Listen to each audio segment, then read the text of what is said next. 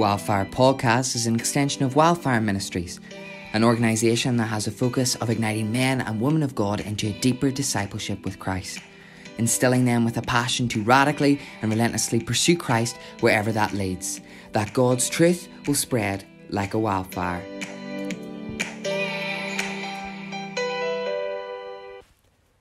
Hey guys, welcome to the Wildfire Podcast, and I have a very important question for Luke to start off with. Okay. Who do you think's going to win, Godzilla or King Kong? It's such a big question, but you know what? It's not a big question. I was told in advance what this question would be, and it's definitely going to be Kong. So that was a tough choice, maybe. Well, not really. You found it quite easy to do it for Kong, but do you prefer the Old Testament or the New Testament? Look, the age-old question that every Christian is asked at some point. That was a way more difficult question than who's going to win, Kong or Godzilla. Very different one. You know what I mean? We gotta understand. It's a very unfair question because it's one narrative. It's one book. So it's like ripping a part of a book out and then asking, what's your favourite at the end of the start? I love the Old Testament. But it's like New Testament, it's got Jesus manifesting himself, coming into human history, publicly express himself because he comes in the Old Testament as well. So, we have Jesus in the Old Testament as well. So I guess I'm sort of losing that.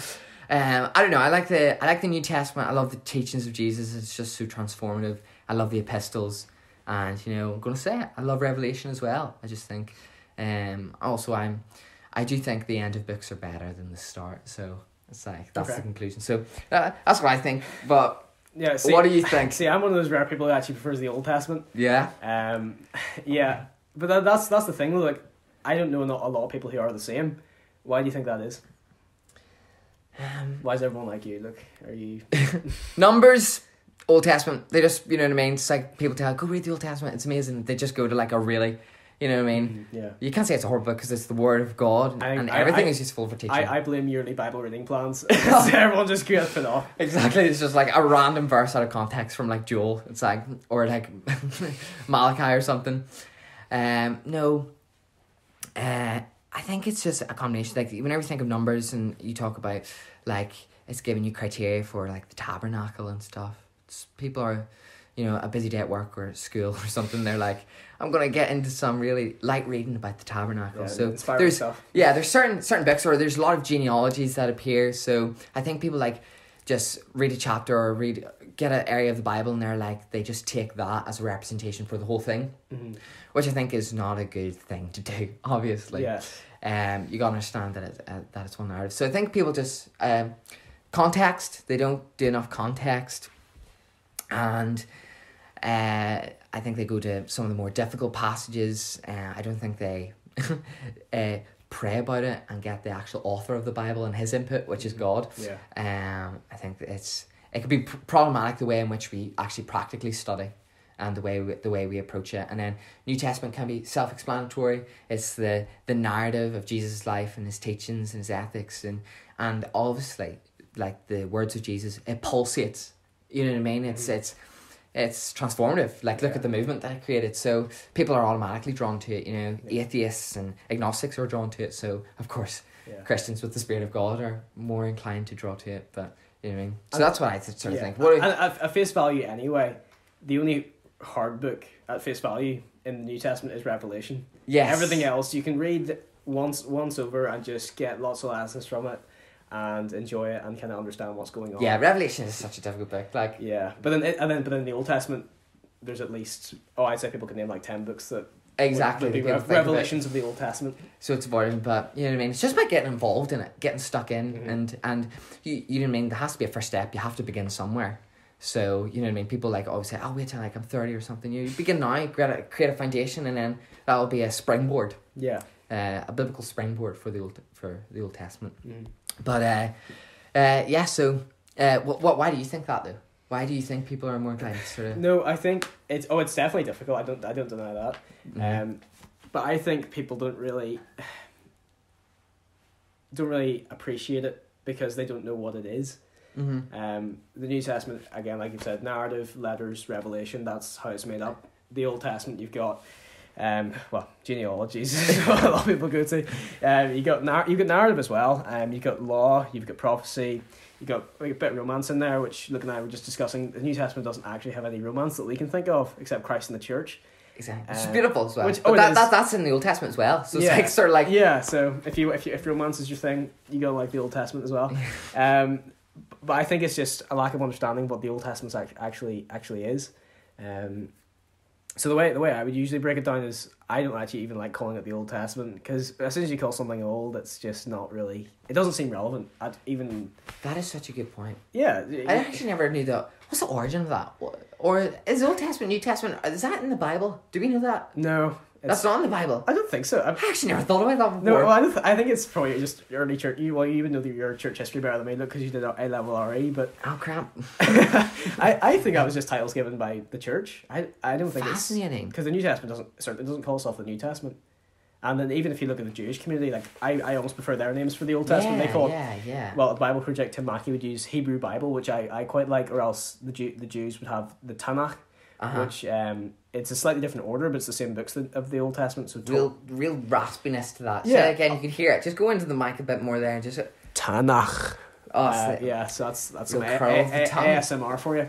But that's like, so they would have their Torah, which is the law, Nevi'im, which is prophets, and Ketuvim, which is writings. So they would just bring it up slightly differently, but they would call the Old Testament something different and have a different order.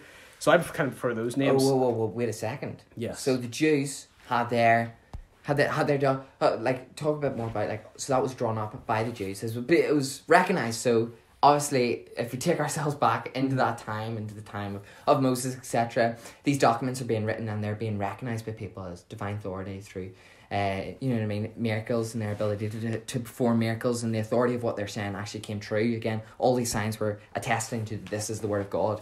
Okay, but are you saying that it was formulated differently to the way we have it now in the Bible, like the order and stuff? So the order I'm not too clued in about. Obviously, the order is different now. So if you go and pick up a TaNaK in a bookstore, it'll be a different order than the Old Testament. The books are the exact same, just slightly different order. Yeah, content's the same. The order's different. Oh yeah, the exact same content. They've just ordered it slightly differently, which again doesn't really make a difference. I think it was the early church that reordered the Old Testament to have it more categorical. Yes.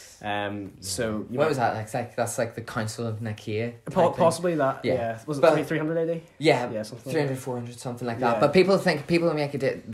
There's contention over this as well. But people think it was imposed. So the Council of Nicaea literally gathered the documents and imposed that as. But there's another view, which is the recognized view, which is these are the letters that were written by, say, Paul at that time between 60 100 AD, around the time the Gospels were being written around that time as well. That was recognised by the church as divine documents and was there right throughout. And then you just have right up to Revelation, which was written by John around. That's contentious as well, but people around 90 AD. So you had all the documents written you know what I mean, in the first century, and so everyone knew what the divine. It was really just they got it in one compressed, easy accessible book at that council. Yeah, that's even the difference between the Hebrew Bible and the New Testament. The Hebrew Bible is written over about. Well, it covers a period of 4,000 years of history, so that's what it covers. It's not written over as long a period as that, but that's what it covers. New Testament's 70 years-ish, something like that, so it's so much shorter. That's right. So there's so much more history packed into the Hebrew Bible, so you have to give it some leeway for being a wee bit longer. But even in terms of the order, just to address that quickly, the most common example is Daniel. So Daniel in our Old Testament is grouped with the prophets. Okay. But in the TaNaK, it's grouped with the writings as such, so it's not with the prophets. Exact same book, just different titles. So it doesn't really mean a lot. It's just it's just an example of what they would call just it. to do with the context of that time, the way people were accustomed to it as a way of reading and a way of understanding it. A bit better. So, okay, that's good. Yeah. So why read it? Why read the Old Testament? Okay, I'm sitting here. It's the New Testament's good enough. No, the teachings of Jesus. The epistles, Revelation, why not just, we don't really need it, right? No? Well, we need to even, so Jesus' main title is Christ. Okay. Jesus Christ or Christ Jesus. Yeah, that's right. And what does Christ mean? It's the Greek translation of Messiah. But who even is the Messiah? That's a Jewish term, which you would get from the Hebrew Bible. Yes. So you don't really understand the full implication of who Christ is claiming, or who Jesus is claiming to be, if you don't know your Hebrew Bible. And you can obviously learn this from a few Sunday school lessons and things like that. But if you want to get the full gravity, you don't need to become a Hebrew scholar. No, is what you're trying to say. No, to understand the basic level of anything, you don't really need to be a biblical scholar. Yeah. But it's like anything. If you want to learn more and make it have more meaning in your life, you need to actually study it in more detail. Okay. But that's just in regards to who Christ is. That's why the Hebrew Bible is important. But it's important for so many more other reasons as well. Like you've got it covers a vast range of topics. You've got history, prophecy, bit of romance. You got genealogies. So many of these different wars, things. conflict. Oh yeah, wars and conflict. You could create a 6 series out of it. To be honest with you, on Netflix, it's been done before actually. I want an R-rated version of the Old Testament. That's why I said the Game of Thrones. It would be like an 18 wouldn't even that's crazy. An 18 wouldn't even suffice. You need something beyond it. It would be like a plus 30. You got some gruesome things in it. Oh, crazy. Honestly, someone needs to make that. Hopefully maybe we will. Wildfire movies is next. But so there's so many like stories like that, just war stories and awesome things like that. The New Testament doesn't have a lot of that. And then in terms of actually why it's important, we're Christians. The main, like the founder and finisher of our faith is Jesus. So how does he treat the quote unquote Old Testament? So he quotes it tons of times. If you read any sort of Bible with hyperlinks and things like that, you can see he quotes it in regard to the Pharisees and with issues about the law. He quotes it especially quite a bit in the Sermon on the Mount, talking about ethical issues. He talks about it in regards to who he actually is as a person, and kind of specifically in RE we learned a lot about the temptation. So each time Christ is tempted, he talks about it is as it is written, and he quotes from Deuteronomy 3 times. And Deuteronomy is one of those books that we group in with Leviticus and Numbers as not being very important and just having lots of laws. The avoid group. You can skip this and move on to Joshua kind of stuff. But Jesus quoted from it 3 times when the devil tried to tempt him. So that alone shows it has quite a bit of importance. And that's true, because the Bible does say in Philippians 2 that we are called to follow the example of Jesus and to live as he lived. And 2 Corinthians 3 also says that anyone who says that they live in God must live as Jesus lived. So, you know what I mean? If you take those verses, and Jesus was using the Old Testament, and Jesus was well read in the Old Testament, and you know what I mean, that was far less accessible. Obviously, Jesus had to memorize large chunks and passages. So it's we need to follow the example of Jesus, and if we want to do that to the full extent, then we need to know the Old Testament. Yeah, even whenever he was, what age was he whenever he was lost in the temple? Was it 12? That's true. Yeah, it was something like that. Yeah, it was like 10 or 12. 10 or 12. He was definitely like a child to some degree. Of course. And the Pharisees were amazed, or the teachers of the law were amazed at his actual like skill and how well he knew his Hebrew Bible. So even as a child, we're a bit behind that. Us being 19, 20, but something to strive towards. And then like those verses you could look. Obviously, we are meant to look towards Jesus, and if you look at how he actually exposits the Bible when he's with so he dies and he's resurrected, but before anyone kind of knows, he's on the road to Emmaus, and you can find this in Luke 24, and just to quote an exact verse, verse 27, and beginning with Moses and all the prophets, he interpreted to them in all the scriptures the things concerning himself. So Jesus was able to talk to these two disciples after he'd risen again and just explain the whole. So Moses, that's just a way of saying the law, and then obviously the prophets and all the scriptures. So that's all of the Old Testament, and just say, here's where I am in this. Here's how I filter in, and that's crazy. Yeah, because that is crazy. Because it's like Jesus was obviously marking this transition from the old into the new. Yes. The Israel to the church, and his resurrection, huge. Like it's a catalyst for complete change and transformation. Okay, and then as soon as he's done this, what's his teaching? He's like, go back to the Old Testament. He's saying, look at the full narrative, look at its completion in me. So, you know what I mean? We have to look at the full thing. Yeah, exactly. The Old Testament only helps to show who Jesus is even more so. So you get the old example where, he's the Messiah. But there's so many more titles used of God and even Jesus in the Old Testament that we can really learn. Yeah, like people think of the term Yahweh as a title. But like there's like Yahweh Yireh, Yahweh Shammah, Yahweh Sekenya. There's like 7 titles just about Yahweh. So it's like, it's crazy. There's so many titles for it. Yeah, and the New Testament does a great job of showing Jesus in his humanity. But the Old Testament shows God as God. Obviously, divinity. As divinity. Obviously, the New Testament does a lot of that as well. I'm not shying away from that. But the Old Testament... It's just a different emphasis. Yes. So you can learn so much more about the character of God. So, are you saying Jesus is in the Old Testament? Because I think we've alluded to that, but it's like... Because it's like, you know what I mean? If I'm sitting watching this podcast right now, I don't, like, go to the Old... I can't, like, put my finger on an Old Testament passage and be like, yeah, Jesus is here. You know what I mean? As I can in there. Yeah. So, just briefly, because I know that's a... So it's like a separate topic. Hashtag Matt. Yeah. So we'll just drop us in a wee quick explanation. So obviously you got prophecies like in 2 Samuel chapter 7. It's a prophecy. It says David's heir will inherit the throne, and you can be like, oh, his heir is probably Jesus. That's, looking back, that's how we would interpret it. But there are more clear passages where a certain character appears called the angel of the Lord. I think he appears with... No, sorry, Joshua. When Joshua's about to come into the land, the angel of the Lord appears. Yeah. And Joshua bows down and worships him. Yeah.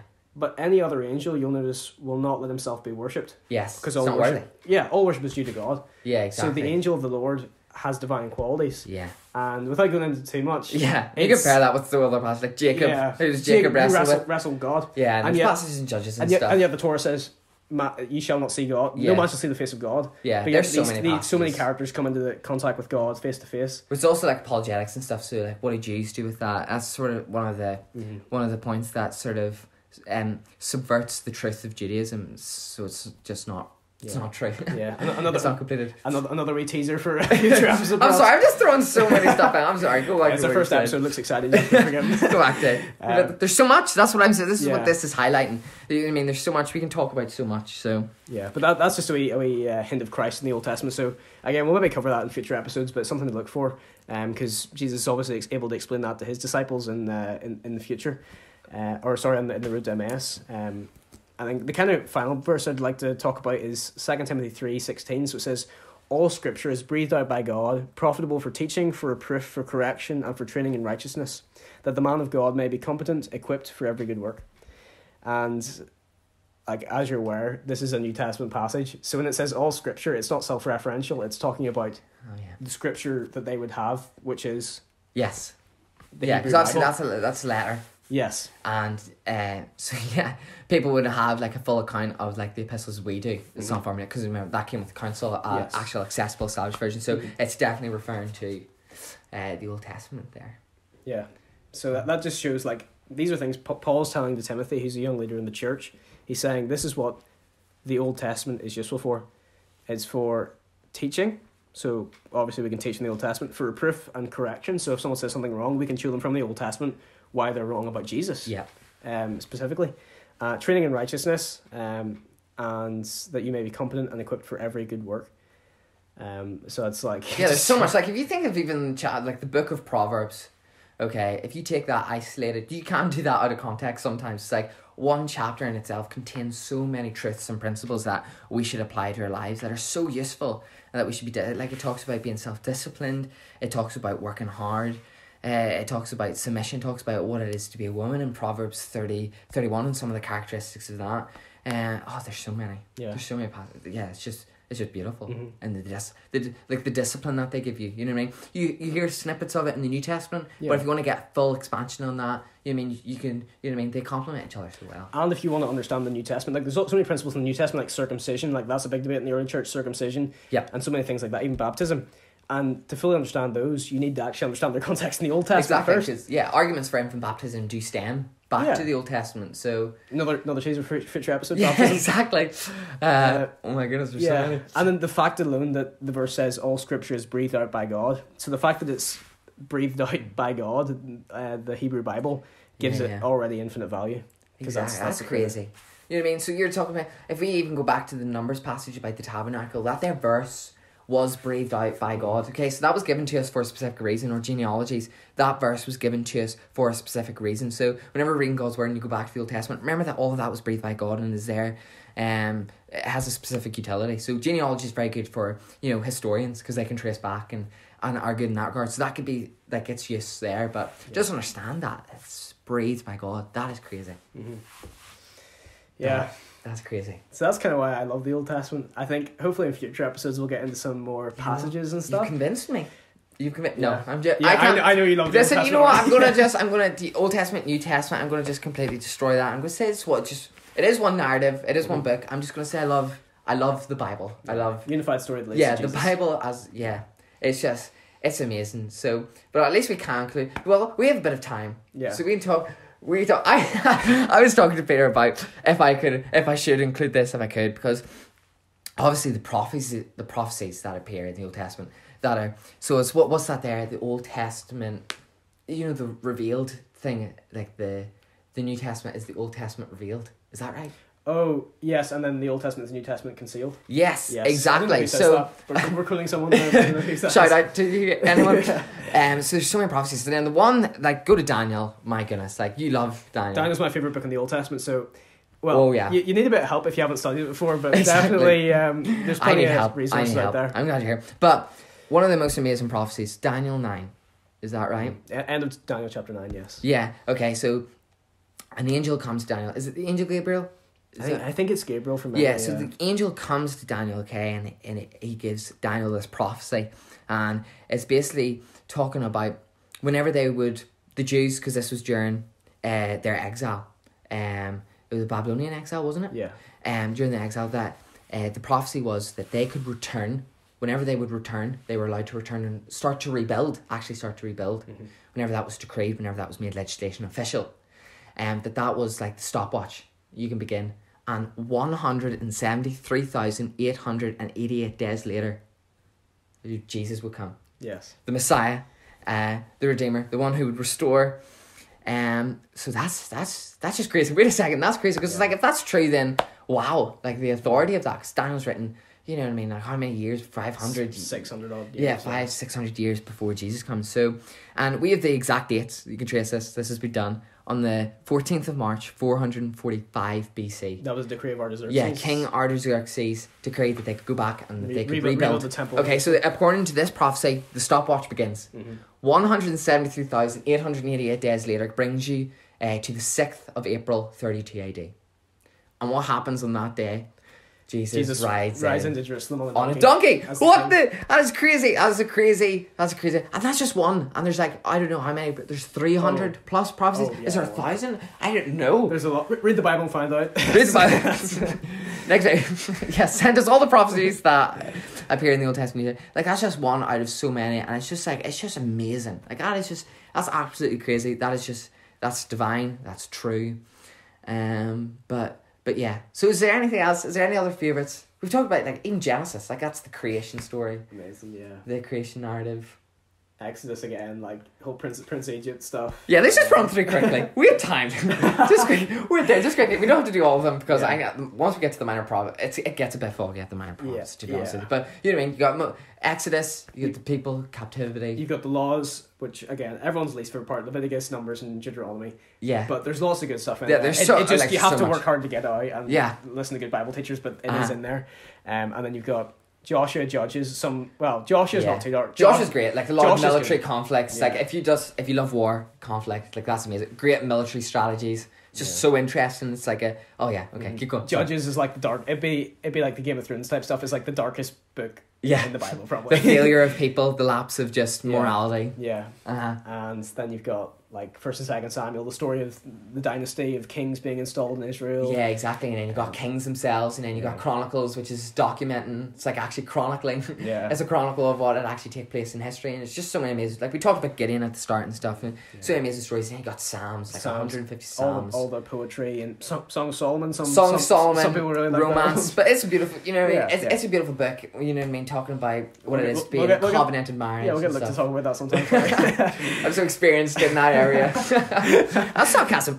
No, and there's so much. Then there's the minor prophets. They're just scattered. Lots of great lessons in there. Yeah, scattered throughout the history. You got Christophanies, Theophanies. You got prophecies, history, romance. Just all of these things that are just jam packed into the Old Testament, and it literally has everything. You can't pick a theme that it doesn't have. Yeah. And then of course the New Testament is the fulfillment of that, and it's just the complete story. Yeah. So just don't dive straight in without any help. Like if you haven't studied the so practically, what would you say now that they've heard this and they're like, okay, the Old Testament does sound pretty awesome because it is the Word of God. What do I do now? So Bible Project have great resources. Before you read a book in the Old Testament, go on to Bible Project, search the title of the book, and just watch. It gives you a breakdown of the chapters, what the purpose behind the book is, and even any good Bible commentary. You got Zondervan. Most Bibles will probably have a wee commentary below, so if there are difficult verses, you can kind of look at that and understand what's going on in the passage, because some of the stuff can be quite confusing. And don't dig straight into Leviticus. Don't challenge yourself like that. I've tried it. It doesn't really work. Okay. Start Genesis or even the Psalms or something. Or Daniel, if you want. Daniel's amazing. Because it's history to begin with. So just get a good firm grip on like the New Testament teaching of Jesus, and then, you know what I mean, start in the Old Testament and just look at all the resources. Like there's podcasts and stories and Bible Project and other experienced Christians around. Like we want to start conversations around the Bible. So if you know other wisdom, Christians, just there's so much. So New Testament, get secondary sources and just start, because you have to start somewhere. And just remember that you've got the author of the book living inside of you if you're a Christian, like the God of the universe. So if you're misunderstanding something, you know what I mean, pray, ask, because God says just ask. And if any of you lacks wisdom, says in James, this is James, right?